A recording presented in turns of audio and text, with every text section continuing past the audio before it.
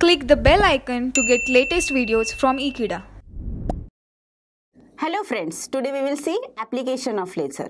Laser are used in the medical field as well as in industry purposes also. So let us see briefly what are the applications.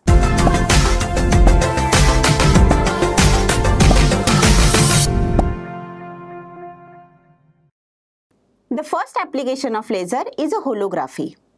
Holography is a technique in which we are getting 3D image of the 3D object, which is very important to study the molecular structure and the crystalline shapes.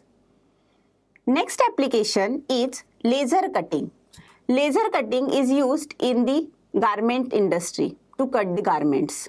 Then next application we have, that is laser welding. Laser welding is a technique in which we can join multiple pieces of the metal by using the laser. Then there are so many applications, that is a medical applications. Laser perform bloodless surgery and it also weld the blood vessels. It is used for the treatment of cancer. Then in cosmetic surgery also, laser plays a very important role. For example, removing of tattoos, stretch mark, hair and birthmark removal. So all this surgery can be happen with the help of laser. Then we have a communication. In optical communication system, laser plays a very important role. Then we have LIDAR. LIDAR is light detection and ranging. It is used to find the distances between the object.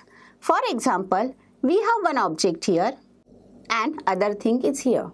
So if you want to find out the distance between this object, so we'll send laser beam from the first object and this laser beam will reflect back like this.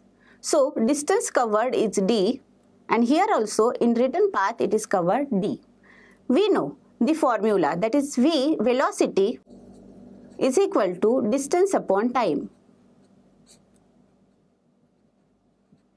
Now let us say time is t1 and when it is coming back to the first object it will be t2. Hence here time will be t2 minus t1. Then distance covering 2 times, so we'll write here distance 2d. Hence by using this formula we can find out distance d. D is equal to velocity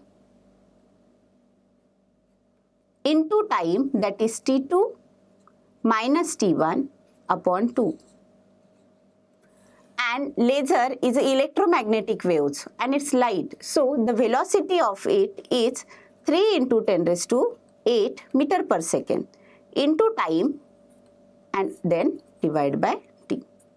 So in this way we can find out distance between the two objects by using the laser.